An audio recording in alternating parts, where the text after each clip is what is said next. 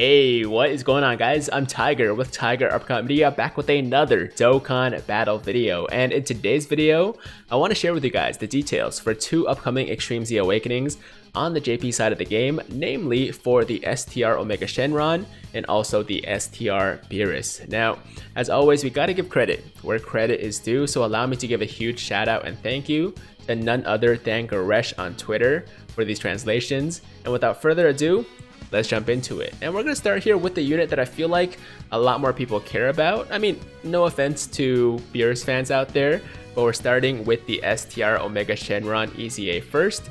And as far as the new details go, his new leader skill is going to be STR types key +4, HP attack and defense plus 100%, and his new passive is all enemies attack minus 40%, which is a pretty massive debuff, and he's going to be decreasing the amount of damage that you take from enemy attacks by quite a bit when he's on rotation, which is amazing. He also gets attack and defense plus 80%, so pre-EZA, all he got was attack plus 80%, so that extra defense should make him quite a bit tankier than before. And finally, he gives full power category allies key +2 and attack plus 40%, which makes him by far the best support unit for the full power category in the entire game. And that is basically the full oh, also he will massively lower at the enemy's defense on his super attack, as opposed to greatly lowers. So I believe massively is actually an 80% debuff, I believe. But yeah, that's pretty awesome too. So overall, I think it's a great Extreme Z Awakening. I know some people, when they first saw this, were a little bit disappointed because they were like, yo, he's not getting a huge attack buff or something like that, because, you know, 80% doesn't seem that high. But you got to keep in mind that he does benefit from the 40% attack here as well from the support side of his passive, so you can kind of think of it as attack plus 120%, and he's also going to be debuffing the enemy like crazy. He's going to be supporting your whole rotation, and just because he doesn't have like 150% attack or anything like that, it doesn't mean that he's not going to be hitting very hard, because I'm sure he will. I mean, I haven't seen any calculations yet, obviously haven't seen any gameplay yet, but at rainbow status, this guy should still easily be getting maybe 2.5 to 3 million attack, and that's pretty good to me, man. That's pretty good to me. Also, he's going to be making the entire rotation hit harder too, right? So I'm totally okay with this EZA. I'm totally okay with this passive.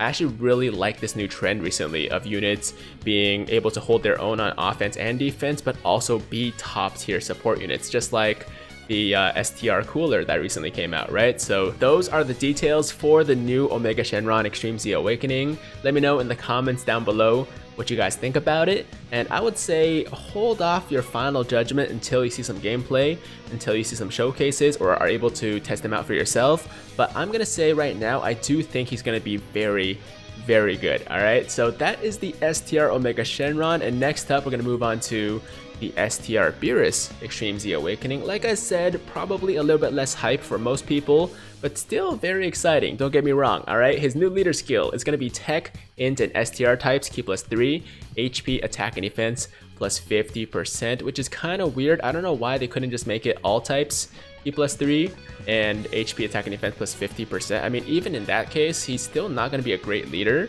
but this just seems kind of weird. But anyways, doesn't matter. Worthy opponent category key +3, attack and defense plus 30% on his passive. He also gets defense plus 100% with a high chance of attack plus 200%. So if you guys didn't know previously, he only got high chance of attack plus 200% on his passive. So if this passive did not proc, then he was really bad, since he essentially had no passive, right, in that case. So now, even if the high chance of 200% does not proc, he still is a very good support unit for, I believe this is the physical Dokkan Fest Piccolo's category, so he's a very good support unit for that category.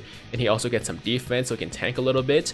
And when this passive does proc, of course he's going to be doing, or this part of the passive does proc, he's going to be doing a lot of damage. 200% is an insane buff, and he's also going to be getting higher attack with the EZA, right? So that 200% is going to make an even bigger difference on his attack stat. So overall, really good EZA, just like the Omega Shenron.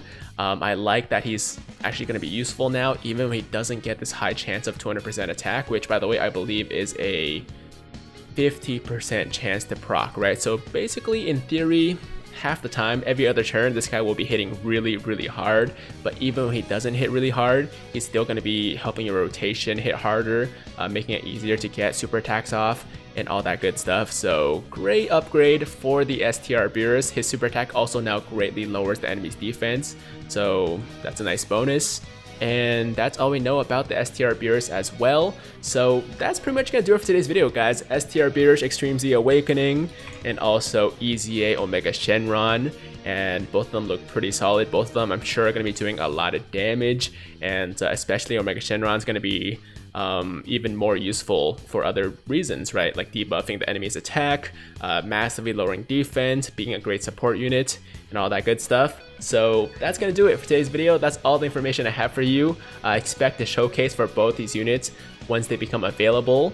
And as always, if you guys enjoyed today's video, then make sure to like the damn video. And if it's your first time watching me, first time to the channel, and you like what you see, then definitely hit that big red subscribe button to join the Tiger Squad now. And while you're at it, hit that notification bell too, so that YouTube knows you want to stay up to date with all my latest content.